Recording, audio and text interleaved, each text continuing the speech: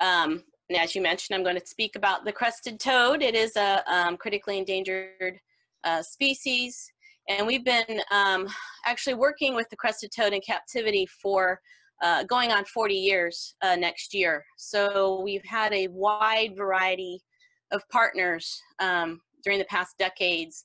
And these are the partners that are currently working with us that either breed the toads or support the projects or provide primary oversight.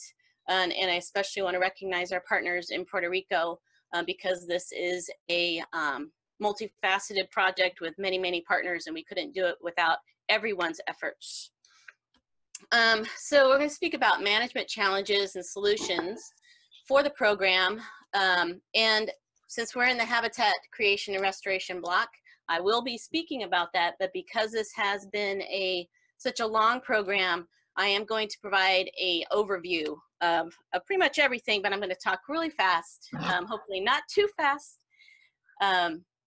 so that everybody kind of is in the know. So we're going to do a historical overview of the species, talk about our early partnerships and program development, and then go into some of the captive breeding for reintroduction, as well as what our management structures and challenges have been, and then go into population management. So the crested toad is a very cryptic fossorial species, and it's the only endemic toad in Puerto Rico. Since its initial description in 1868, less than 50 specimens were ever collected from 8 sites in Puerto Rico and 1 in Virgin Gorda during a 60-year span. And since the mid-1960s, the toad was believed to be extinct in Puerto Rico, and the last crested toad was observed in Virgin Gorda in 1978. Ernesto Estremera, a school teacher, and Dr. Juan Rivero, professor of herpetology at the University of Puerto Rico in Mayagüez, rediscovered population of toads in the northern part of Puerto Rico in 1980, and 2 pair were actually collected or taken to the zoo in Puerto Rico and bred. And those progeny were sent to the Buffalo Zoo in 1981 to begin the captive population at the Association of Zoos and Aquariums.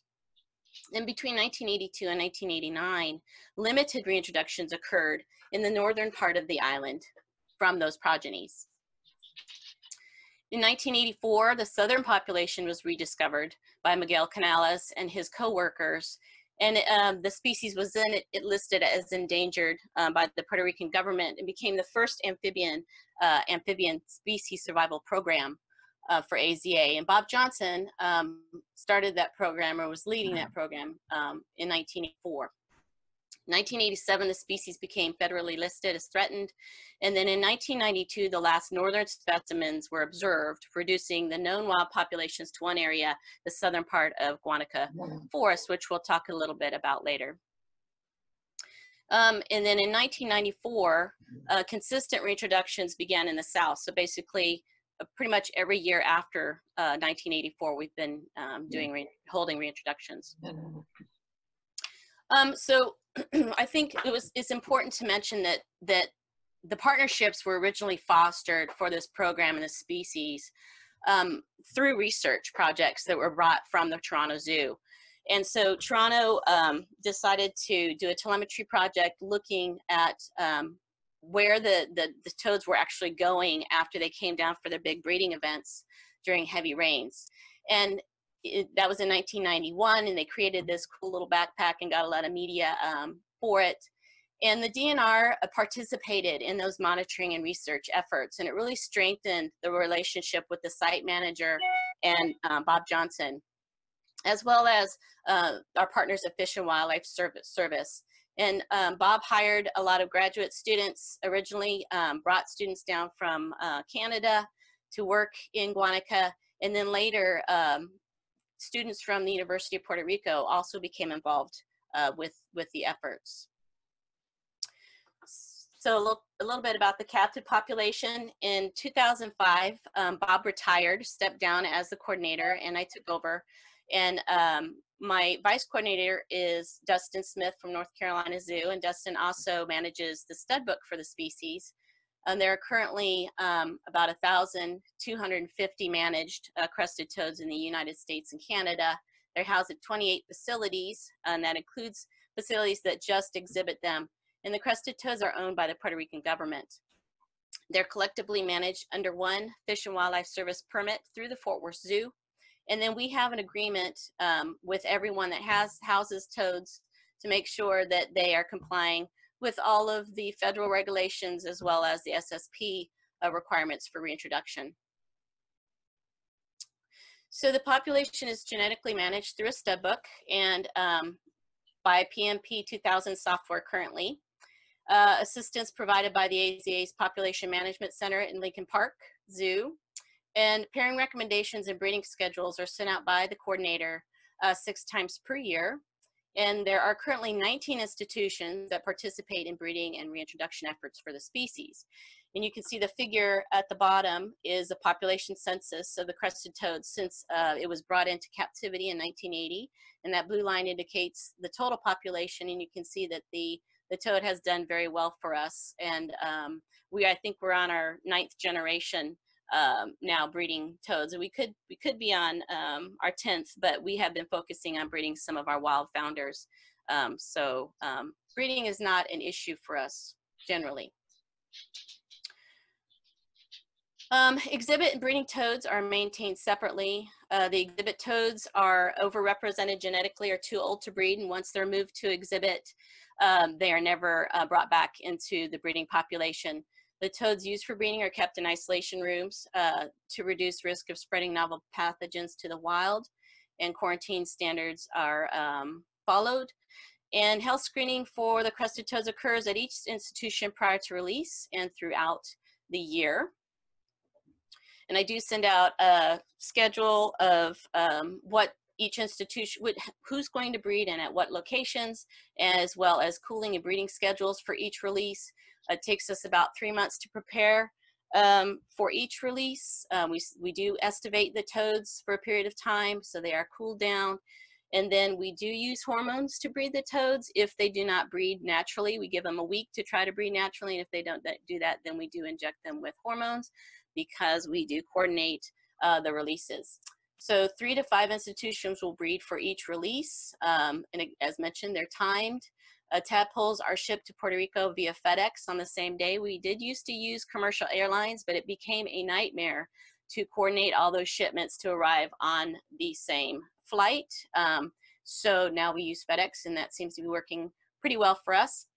And the partners in Puerto Rico pick up the tadpoles and release them at the pre-designated ponds, and then continue to monitor them through metamorphosis. So the current distribution of the Puerto Rican crested toads, we have 6 reintroduction sites that we're managing. 3 are in the northern part of the karst habitat and 3 are in the southern part, and those are indicated by the large orange dots. The smaller yellow dots are the wild natural occurring populations that are actually part of a meta population. And so for the purposes of this presentation, I'm just going to basically speak about the tamarindo population. And those sites are managed by several different entities. The Puerto Rican government manages 3 sites, and then we have 2 NGOs that manage 3 and 1 site respectively, and then 2 of the wild populations are currently on private properties, but they are within protected habitat and are overseen by the government in some aspects. So I'm going to talk about management structure and challenges for our program. Species recovery can take decades, and I think that's kind of going to be something you're going to hear a lot about, a reoccurring theme anyway, during the next several presentations. In management challenges for a multifaceted program with many partners, recovery actions, priorities, governing authorities, laws change over time. Communication between numerous agencies and branches of government is difficult, but essential. And a lack of effective communication between stakeholders can actually stall initiatives and fracture partnerships. Management and coordination needs grow as programs expand across all agencies and NGOs, posing communication and training challenges. And then maintaining consistent prioritization of conservation goals over long term with a dynamic legislative environment is very difficult, but establishing a shared set of goals and priorities is important for success. So what are the keys to successful partner programs? To build lasting partnerships beyond individuals. So transparency is very important. If you don't trust the people or the processes, that can delay progress. Engaging stakeholders is very important. We've had a lot of people that have remained with us from the beginning of this project, people that have retired, that have come back, students that used to do projects have moved on and then returned. And and they've done that because they've remained engaged in the process. Establishing standard operating procedures is important. Defining roles and terms of partnerships. I know in some of the other reintroduction programs that I've been involved in the past, as the program develops, sometimes there's a sense of loss of what everybody's roles is, and it's not always apparent what everyone is supposed to be doing, and that causes problems. And then identify a core management group that actually has authority to implement actions. Originally, when this program started, it was just a handful of people, and not everyone had the authority to actually implement the things that we wanted to do or needed to do, and it became very discouraging. And so it's just important to involve the people that are able and capable of making decisions and implementing them.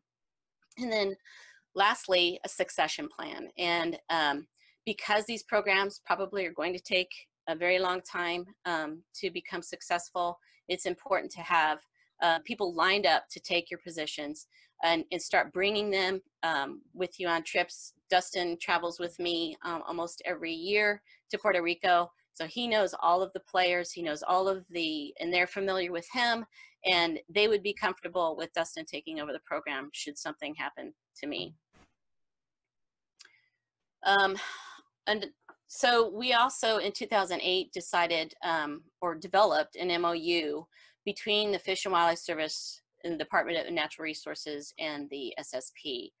And that really helped strengthen our relationship and how we functioned, because it was oftentimes difficult when positions changed within one of our within our partner organizations, and it wasn't always somebody that was highly invested in the project, and so it really delayed a lot of our processes.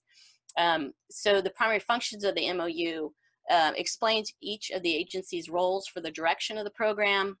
It defines primary areas of responsibility and appropriate contacts with authority to implement actions, and it identifies a position, not the person responsible at each level necessarily. So for example, you know, it says that the SSP coordinator will be a member of the executive team. It doesn't say Diane Barber will be a member, but that way if something happens to me, then it's easy to insert someone into that role, and all of our partners know who they should contact. And then outlines preferred forms of communication and means for approval of projects. Some people like to communicate via email, others like to talk on the phone or have meetings in person. And then it holds everyone accountable and provides stability for the program when people leave positions or changes in management occur. And one of the most important things that have always occurred with the Puerto Rican Crested Toad group is we've had our working group meetings annually involving all of our stakeholders or people interested in the species to come to the meetings to learn about the species and to just have general discussions. And then also it was a forum for all of the site managers to provide information to everyone as to what was going on at their areas, also updates from the primary agencies, research updates. Students are involved, can give presentations. It's a place for natural history observations. Again, the toad is very elusive, so any information we can get is always important. A place for us to discuss challenges and set goals for the next year. And then also training. We've brought down staff, veterinarians, from zoos to show our site managers how to insert transponders, talk about disease issues, and do all sorts of training. So it's always been very helpful to have that meeting.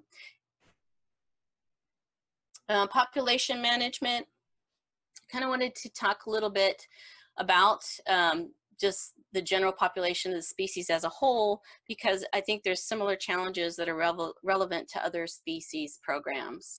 So as I mentioned previously, historically, the crested toad has only been seen at very few locations within Puerto Rico, and from 1868 to 1931, it has only been found at 8 locations in the northern part of the island.